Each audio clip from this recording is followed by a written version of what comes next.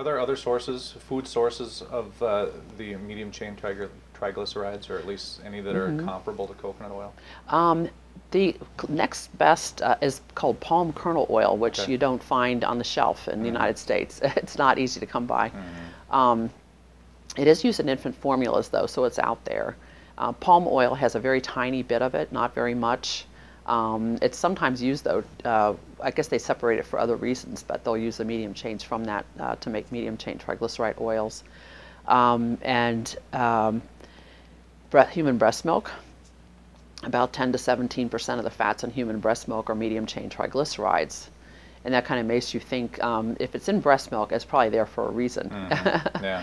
And goat milk has a comparable, actually a little bit more grams for the same volume of a medium chain triglycerides in goat milk. So that's a source of it. And so then goat cheeses, feta cheese, some whole milk, actually heavy cream, butter, the whole fat milk have some medium chain triglycerides in it. And again, here in this country, we're told to eat low fat or fat-free milk, so we don't get the advantage of having even that little bit of medium chain triglyceride from that.